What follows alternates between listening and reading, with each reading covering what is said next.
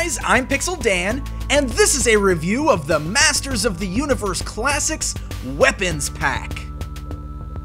Now, a weapons pack has been asked for since the Classics line began, because a weapons pack just like this was released in the Vintage line, so many thought this would be a cool bonus accessory for the current toy line. And Mattel heard the fans, so they created this all-new pack. The weapons pack comes shipped in a large white mailer box similar to what the action figures come in. The weapons are carded on a large blister, very similar to how the original pack was packaged. But this time around, the deco is the same we are used to seeing on the current Classics action figures. The back of the package shows off several figures from the current line. Alright, now that we've seen the box, let's take a look at everything that is included in this large pack.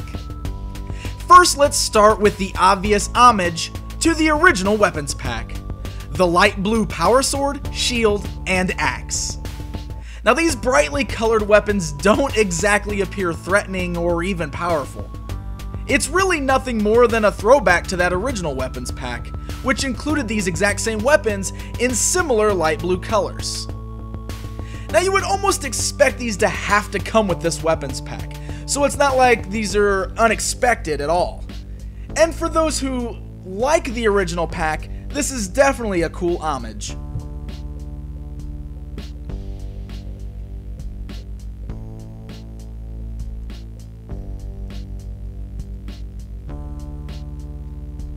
Now, we were also given another throwback to the original line in the form of this light brown Beastman armor.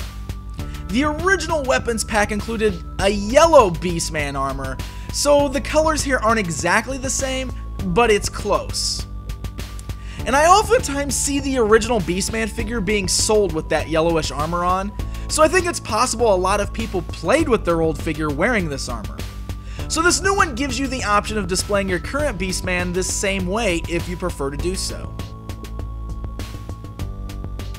Now, also included is this Beastman whip in a red color.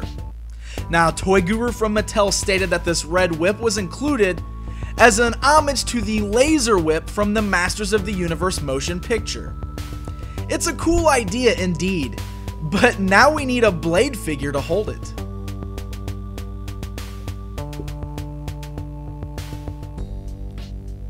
This light silver crossbow was included for all of those Hordak fans who were hoping to replace the black one he came with one that more matched the original Hordak's crossbow. While this isn't exactly white like the original one, it is a really nicely colored silver and does still look pretty cool with Hordak. But I do feel that an actual white crossbow would have been a better choice.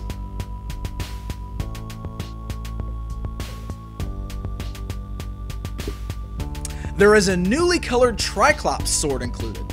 Now, this sword was meant to match the colors of the sword shown on the original card back.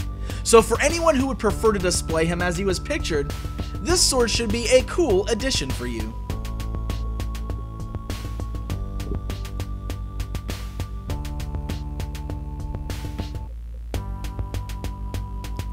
As another throwback to the Vintage line, there were several weapons included to resemble the ones that came with the original Castle Grayskull playset.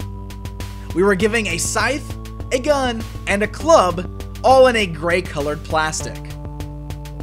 Now, this is a pretty cool addition, and you can definitely find some uses for these extra weapons, but now it feels like we just need a new rack to hang these on, because that would make these even better. A red jetpack was also included for Stratos. The original Stratos figure had two versions released, one with a blue pack and red wings, and one that had the opposite red pack and blue wings. This, of course, was included for those who wanted to display their classic Stratos with the opposite colored pack. The only problem here is we don't have the blue wings, so this red pack kind of clashes with his red wings.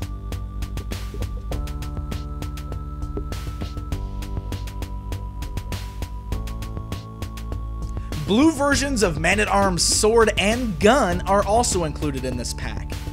It has been stated that originally, the Four Horsemen intended these weapons to be included with Trapjaw as weapons for Cronus. But since Trapjaw already had so many accessories, they could not include them in his package. So with this weapons pack, your Cronus finally has some weapons. The only real problem here is that the way Cronus' left hand is shaped, he has a hard time holding both of the weapons at the same time. But nonetheless, it's cool that we finally have a sword or a gun for our Cronus figure on display.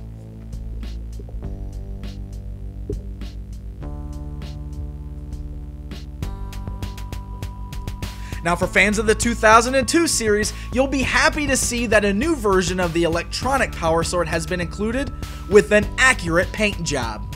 So if you were not happy with the all-silver version released with Man-at-Arms, then this is an excellent addition to the set.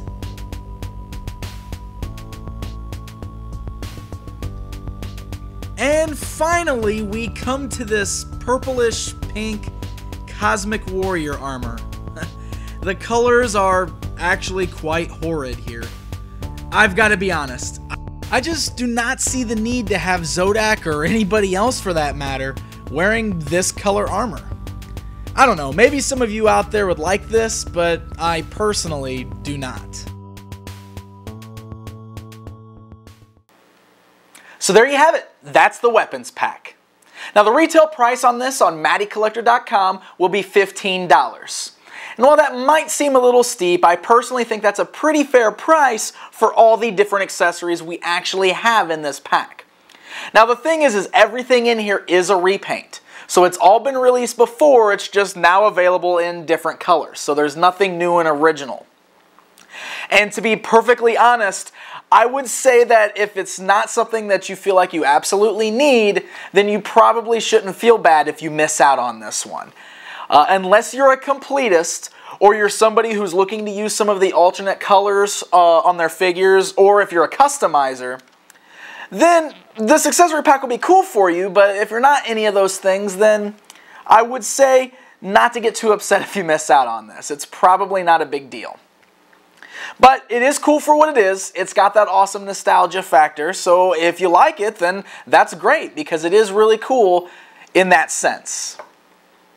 So that's going to wrap up my look at the new weapons pack. Until next time.